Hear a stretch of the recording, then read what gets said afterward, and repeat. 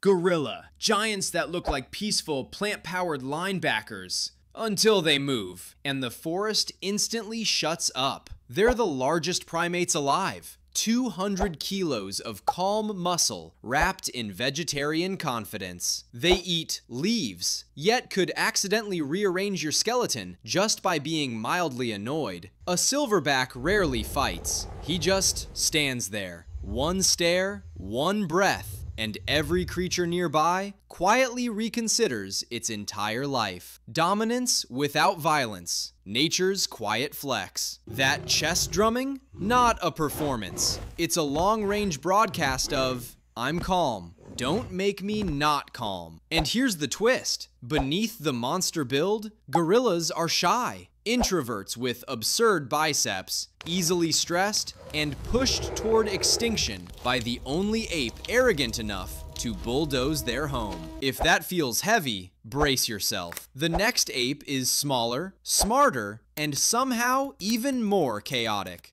Chimpanzee, the cute, smiley primates you saw in cartoons. Until you learn they run forest-level war campaigns with the same enthusiasm you have for pizza. From far away, adorable. Up close, 80 kilos to muscle, strategy, and emotional chaos. Think toddlers. If toddlers could climb trees, plan ambushes, and rip your face off because Tuesday felt strange. They're brilliant. Toolmakers, problem solvers, little scientists of destruction. A chimp cracks nuts with stones, fishes termites with sticks, and shifts to battle mode when a rival troop enters the wrong branch. Their politics get messy. Alliances, betrayals, dominance moves, drama where HR is whoever hits hardest. And yes, chimps hunt monkeys. Efficient, merciless, morality optional. So if gorillas intimidate you, chimps are cousins who smile while calculating endings.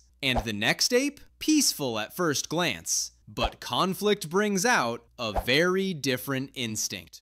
Bonobo, apes that look like chimps. If chimps went to therapy, found inner peace, and decided violence was too much paperwork. They're the diplomats of the primate world. Same intelligence and agility, same potential for chaos, but bonobos solve problems with affection. A lot of affection. Enough to make biologists stare at the ground and reconsider their career choices. Their society flips the script. Females lead, males relax, and conflicts end before they begin. No wars, no coups, just a flexible, cooperative commune. But gentle isn't simple. They understand hierarchy, empathy, and kindness better than most executives. The twist? They survive in one shrinking corner of the Congo, a peaceful masterpiece on borrowed time. And the next ape?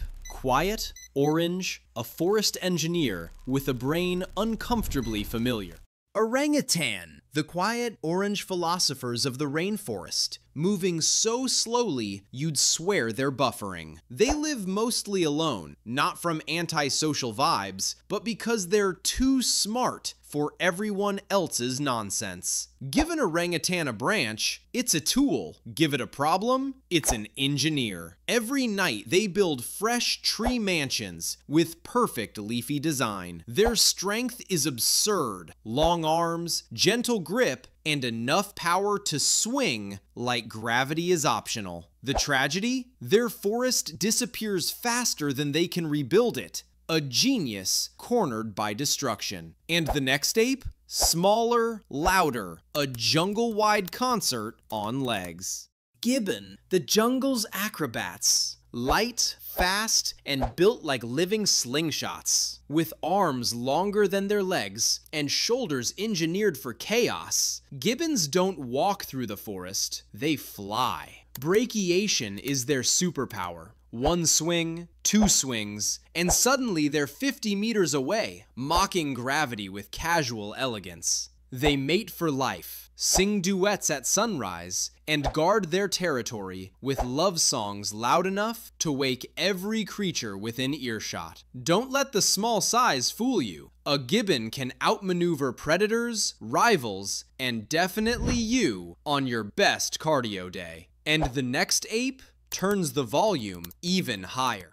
Siamang, the loudest romantic couple in the primate world. Imagine a gibbon, but with a built-in subwoofer and a habit of singing at full volume before breakfast. Their trademark is the throat sac, a black balloon of sound that inflates until the entire forest vibrates. Their duets travel for miles, echoing across valleys like nature's own opera warm-up. But behind the noise, they're gentle partners. Lifelong bonds, shared parenting, territory disputes solved with vocals, not violence. A dramatic voicemail in primate form. They're powerful acrobats too, always moving as one. The problem? Their stage is shrinking fast. And the next ape changed the whole planet, including theirs.